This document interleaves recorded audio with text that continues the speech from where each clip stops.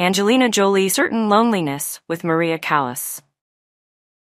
She portrays the late opera singer in the upcoming film Maria. There's more than what meets the eye when it comes to the similarities between Angelina Jolie and the late opera singer Maria Callas, whom she portrays in the upcoming biopic Maria. In a candid discussion with People at the 2024 AFI Film Festival in Los Angeles over the weekend, Jolie opened up about how she and Callas have a certain loneliness in common.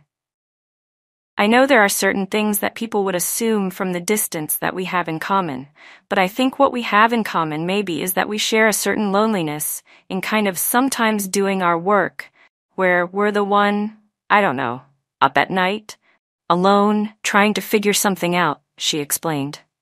Jolie continued, I don't want to speak too much about it because it's too personal, but there's definitely a loneliness and a work ethic. I may be many things, but I'm a very hard worker, right? Admitting that she's an imperfect person, the Oscar winner noted, but I work very hard and she, Callas, does. And so I think we see ourselves.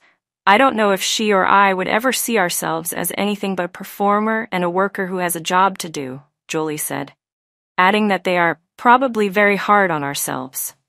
The Pablo Larraín-directed film follows Callas, the American Greek soprano, as she retreats to Paris after a glamorous and tumultuous life in the public eye. A synopsis reads, Callas eventually died of a heart attack in Paris in 1977 at the age of 53. Maria is in select theaters November 27th, then on Netflix December 11th.